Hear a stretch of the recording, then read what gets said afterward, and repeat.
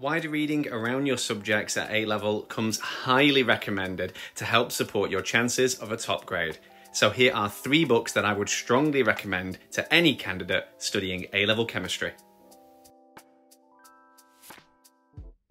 Have you ever wondered how lipstick can shimmer, why some fats are better than others, how Viagra works, what is the best way to kill germs, and why Prozac makes you feel so good? This is John Emsley's book of Vanity, Vitality and Virility, and it's definitely on my recommended reading list for anyone studying A-level chemistry, but in particular those students who are studying A-level chemistry alongside A-level biology and might even be thinking of a career down the line in medicine or looking at studying something like biochemistry at university. This is an absolutely terrific book to support your wider reading in A-level chemistry.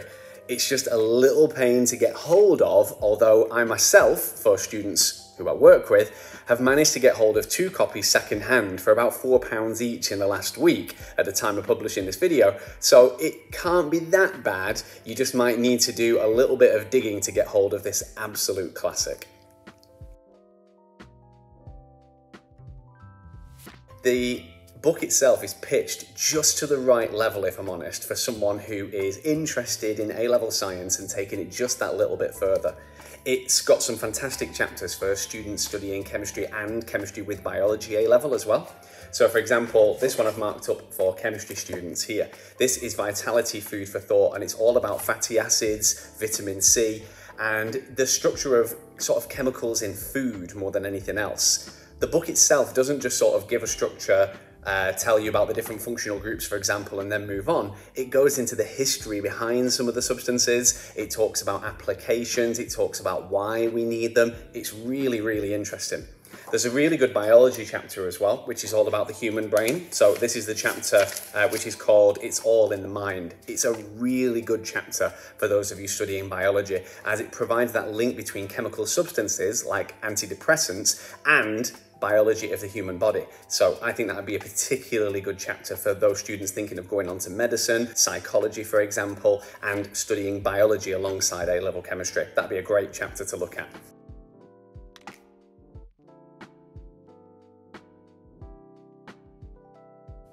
Unlocking their astonishing secrets and colourful pasts, Periodic Tales is a voyage of wonder and discovery, showing that the elements' stories are our stories and their lives are inextricable from our own. This is an absolutely amazing book. This is really easy to get hold of. This is Periodic Tales by Hugh Aldersey-Williams, and it is absolutely brilliant. This is really high up on my list of recommended reads for A-level chemistry.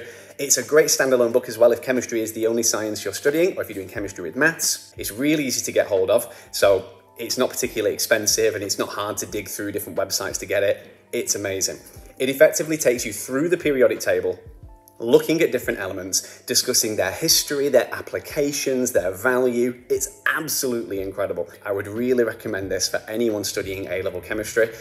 I would even recommend this to people who are just starting on their A-level journey, because it's got that content in which will map itself to, as you're studying, further understanding of the periodic table. So I would definitely recommend this for anyone studying A-level chemistry.